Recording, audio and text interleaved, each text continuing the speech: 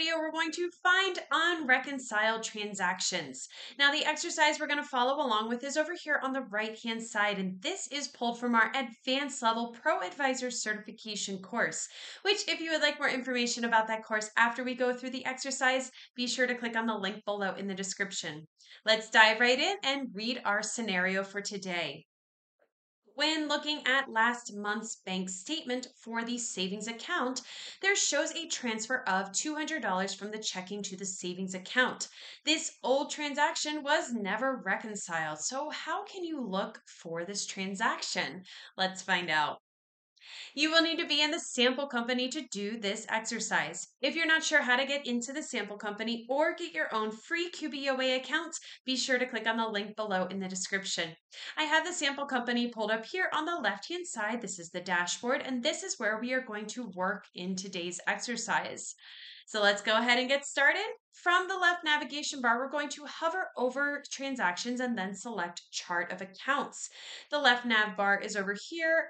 We are going to hover over transactions and then select chart of accounts. And the reason we're doing this is because we are looking for the savings chart of account, or the savings account in the chart of accounts. There we go. So on the savings line, you're going to click View Register. That is the second one right here. Go ahead and click on View Register to get more detail. If you get any pop-ups, just go ahead and click out of those. It's just QBO trying to be extra helpful. Now you will notice here that there are two different transactions. One is not reconciled and one is reconciled.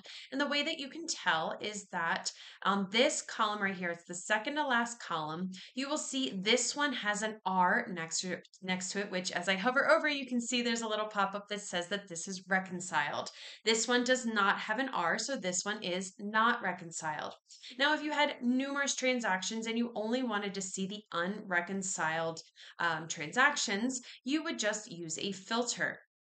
So to use that filter, let's assume that there's a ton of transactions in here and you wanted to see just the unreconciled ones. You would click on the filter icon and then in the reconcile status field, select not reconciled. So the filter is right here. Go ahead and click on that. You see this reconcile status. Go ahead and click on the down arrow. And now you will click on not reconciled. Go ahead and click on the green apply button. And now you are just seeing the one transaction that was not reconciled. This is the one transaction that was not reconciled is the only one that appears, as I just mentioned. So from here, you could reconcile the savings account. We're not going to be doing that as part of this exercise, but that would be the next step. And that is how you would find unreconciled transactions.